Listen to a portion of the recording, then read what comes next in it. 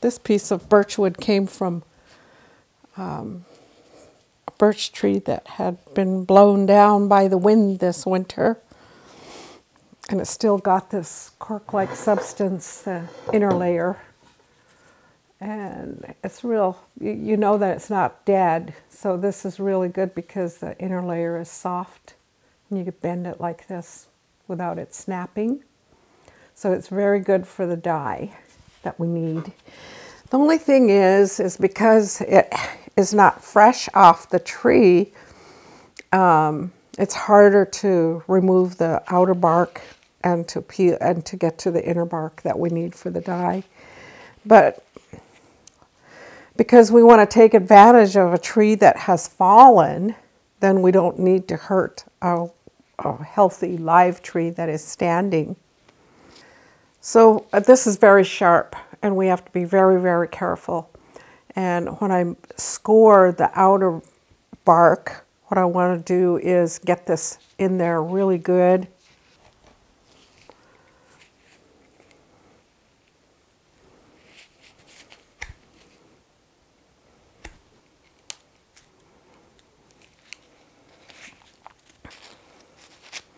So I want to peel the outer bark off because this isn't any good for it'll just darken the bath. And that's not what I want to do. I want to get the soft stuff. This is the score that I made right here. And then I also made another score right here. So I'm going to be taking this and peeling that outer bark off. This is what I want to get to because this is the dye that I need. That's what's going to make the dye. So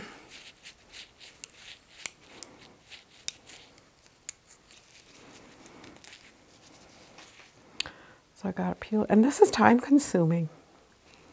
You can't do this in one sitting and say, hey, I've got my, unless you find a nice live birch bark that's out there and you can just peel it right off the tree.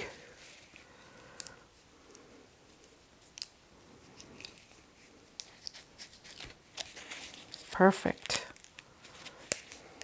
When I'm working with my knife, the sharp point and the sharp part of the knife is always away from me because you just never know when your hand is going to slip. I want to get this off of the branch.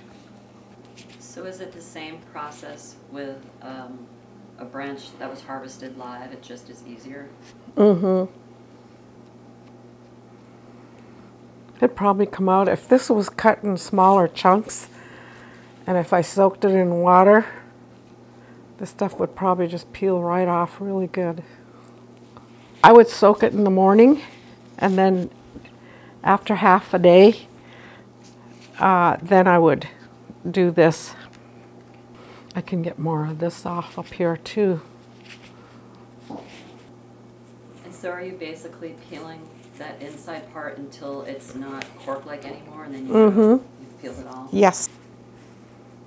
Look at how easily this comes off of here.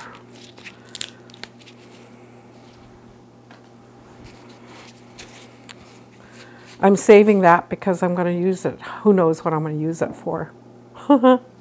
Might make some earrings out of it. This is what my pan is looking like. I think I'm just going to use a small pot.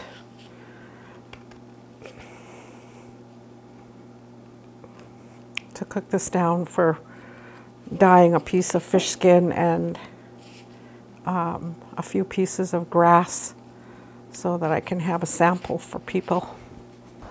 So this knife my Papa Charlie made, it's specifically made for like scoring and cutting the birch bark off of this, what I'll be showing you guys. It's called a Kiridashi knife. It's beveled on one edge, so it's perfect for peeling the birch bark off the tree. And so basically what I would do is I like score it, so just, and it's really sharp.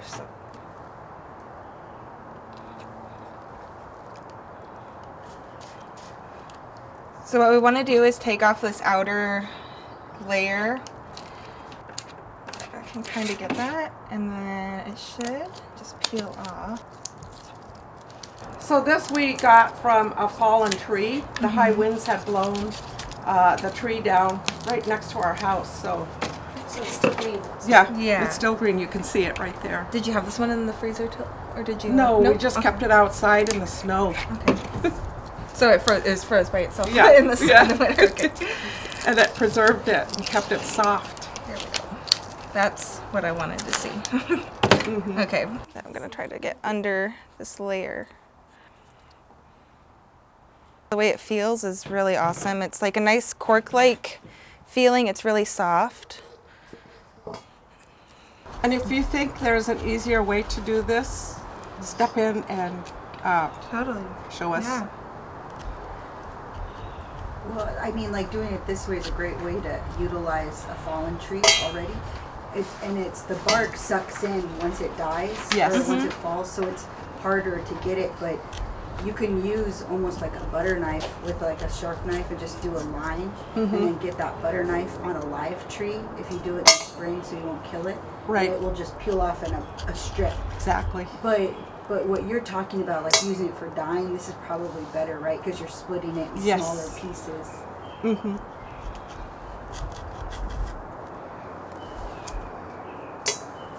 See how easy that is to peel off of there? So what we're going to do with this is bring it to a boil, simmer it, and in Rita's, I was reading Rita's instructions, and she said that especially with birch bark, when you want to get it to a real beautiful rosy color, you let it steep for days, which is what I did with the batch that I'm going to bring over here tomorrow, you know. And I'd like for us to experiment with that, with the fish skin, and then also with the moose skin that you have.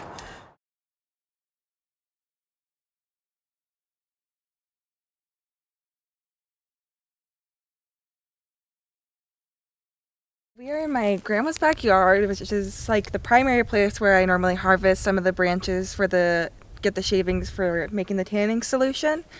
You can see here that on this bush, it's an alder, this is a willow, and this is one that I prune from quite often, and it's still alive. I only take like the ends of them. You can see on these little ends and pieces. I use this pruner right here. Right now is actually like the best time to harvest the branches, because you can see the little buds are coming out. Even next week it would even be a better time because it'll be bloomed out a little more. So right now it is May, and it's just the beginning of May. So pretty much you have to look at your branches wherever you're at to know when is the best time, because the buds, it is different everywhere. Here is in Sutton, it's a little bit later compared to like Palmer or Anchorage. In this backyard we have basically willows and cottonwoods. You can use, we've tried, willows, alders, cottonwood, and it all works. Like basically just get the same thing as, you get about a foot, so it's easy to work with, and then you can shave it down. But all the bark works for making the tannin solution. I like to harvest my willows when the bush is smaller, and we like to take the branch and not the main stalk, because we want the tree or the bush to live on. I've been trimming some of the willow branches and cottonwood branches out here to harvest and get ready to peel to make tanning solution. Here you can see a bunch of little leaf buds on here that I'm trying to trim off with my pruners to make shaving the tree branches a little easier for us. And I kind of just want to take these off the branch. The buds are really sticky and hard to work around.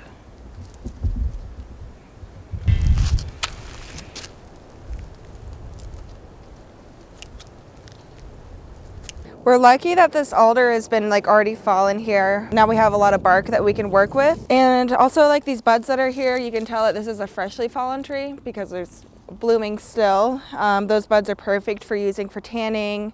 I just take the little buds off and I'd pluck them off and then put them in a pot. Start from right here.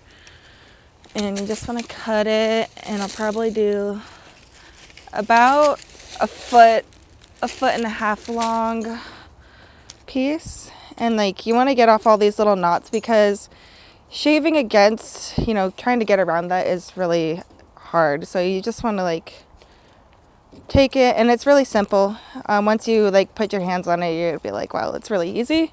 But sometimes the bark can be a little bit more tough to work with if it's older. That's why you kind of want it to be fresh, and you get all the fresh tannins out of it. But yeah, you want to do this away from you. Do you want to take all the buds too? Yeah. Okay. And we can still use the same bark from where the buds were. And sometimes just easy enough to just pluck it. Yeah.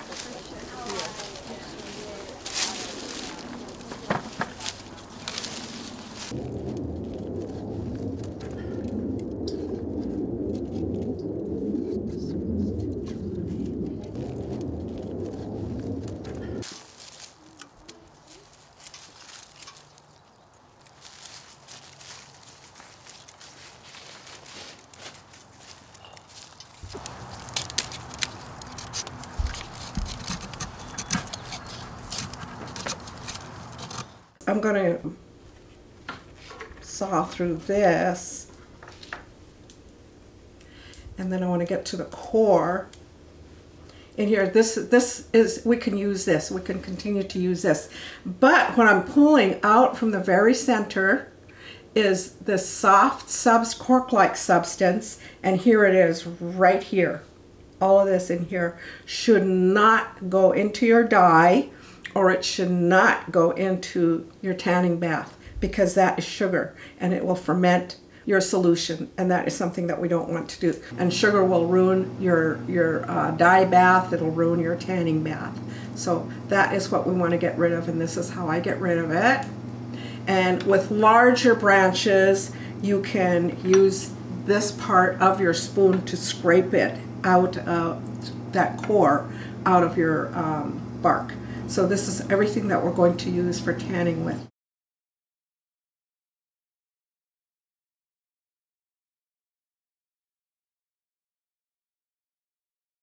So here I am picking these little leaf buds off of this willow we have outside the house. And I kind of just go down each twig or stick and pluck them. I use these gloves just to keep the stickiness from the tree buds off my hands, or they get really sticky if you don't wear them, and it's hard to wash off the mess. I filled it about 2/3 full.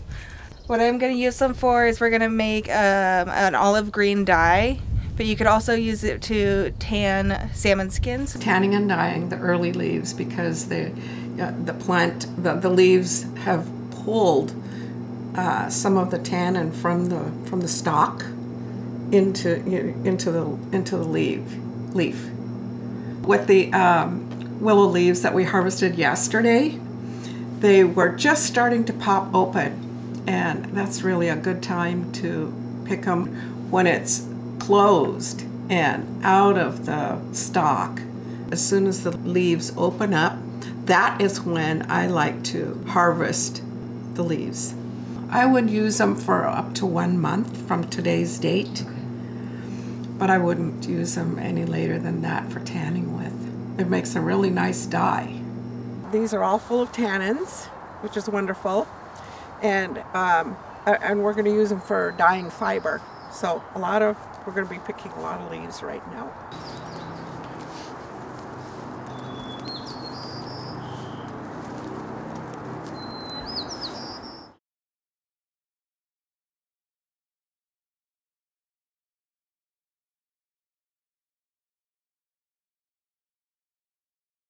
Charlie pointed out something yesterday when we were walking along the path down this way.